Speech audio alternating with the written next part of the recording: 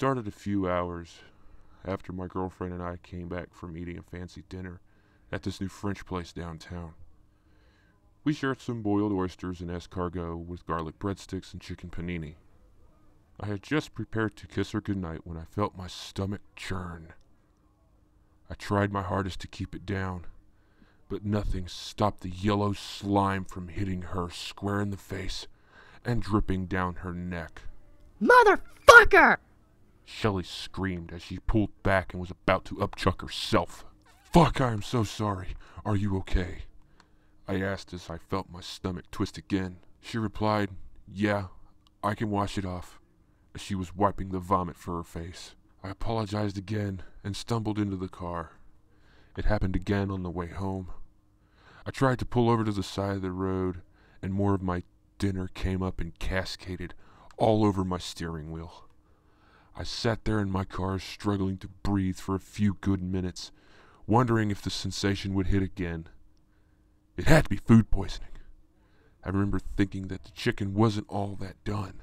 That thought changed when I made it home and my roommate came to greet me. This time, I was vomiting blood, and it wasn't in small amounts. The minute I stepped in the door, I was choking up large bits of blood and some sort of black sludge. I looked down at the carpet where I had just spit up the slime and then realized that there was something different about it. It looked like it had a heartbeat. What the hell? Dean asked as he stepped away. I started to move. I'm sorry. I don't know, I said desperately as I felt another twist in my stomach and ran towards the bathroom. I stood near the toilet and let more of the black-purple mush pool into the pool.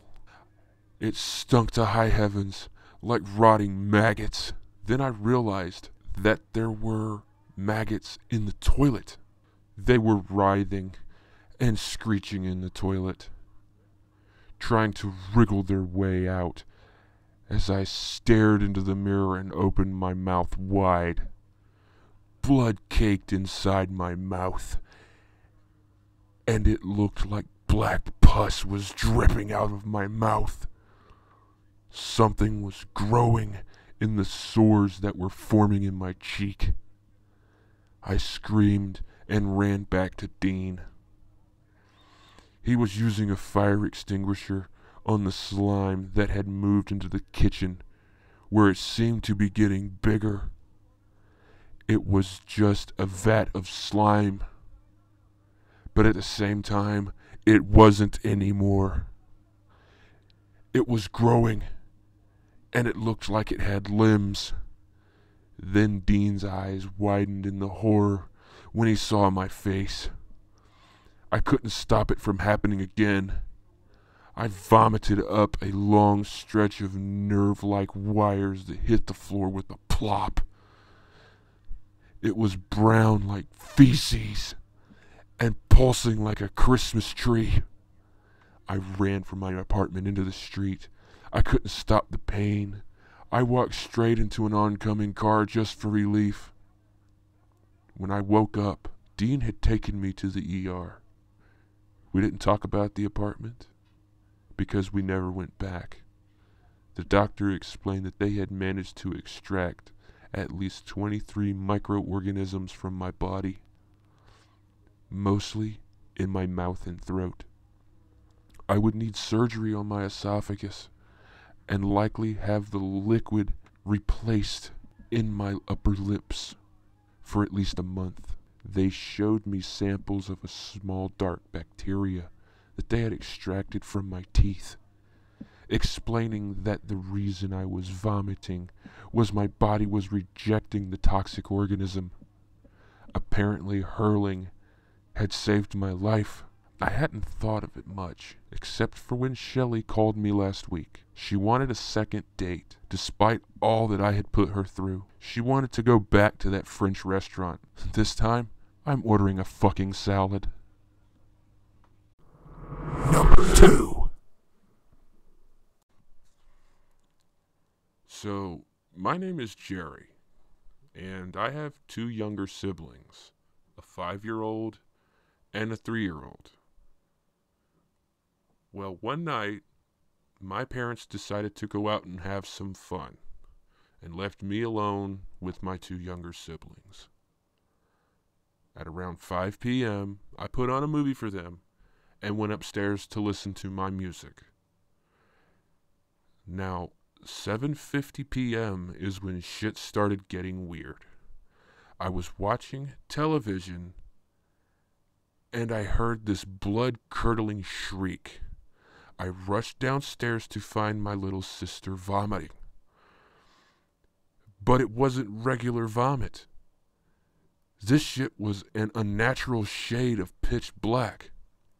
Its very presence unsettled my little brother, who at the time of my sister's regurgitation was shaking uncontrollably. When I asked her what happened, all she said was he did it. But she wasn't pointing at my little brother. She was pointing at the television, which was off. I tried asking my little bro, but he didn't make a sound. Not even a silent gasp for air. Just an unwavering glare of terror, like something bled him dry of his innocence. I rushed upstairs to grab a jar so that I could dispose of the black ooze. At this point, I'm losing my shit. My heartbeat is all over the place. Sweat leaks down my face like a fucking rainstorm. Occasionally, I glance towards the non-lit areas of the home to make sure no one was recently looking at me. But I swear to God, I saw someone. When I went back into the basement, the TV's on, but it ain't on Hallmark. A young lady with black hair was on the television screen. Her draping black locks dropped down to the floor, concealing her line of sight. But she walks towards the screen, trembling with each step. You could see the amount of effort she had to put into each movement, as if each step was her very last. She's about 1 foot away from the television screen at this point, and me fearing for my life, I grasp for the remote, only to realize it won't turn off. Now, consider for a moment the possibility of a paranormal entity is trying to get out of this television, is trapped, and who knows what it wants or what it'll do if it escapes. And that's when I had my first panic attack. I just dropped to the floor, crying and struggling for breath. Before she can escape the confines of her screen, I hear a click.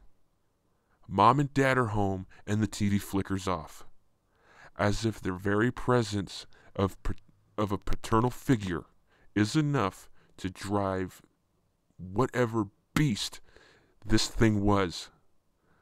My little brother runs upstairs with tears in his eyes. I stay with my little sister to make sure none of the vomit is still in the carpet. It's now 11:50, and I'm about to go to bed. But when I lay down, my mouth begins to salivate uncontrollably and my head is burning. I head to the bathroom just in case I need to throw up. And guess what color it was? Black. Now excuse the informal language. I just like to lighten things up when recalling traumatic paranormal experiences. Update. No, she is not the lady from The Ring, unless that bitch is real too. When the darkness comes alive, there's nowhere you can hide.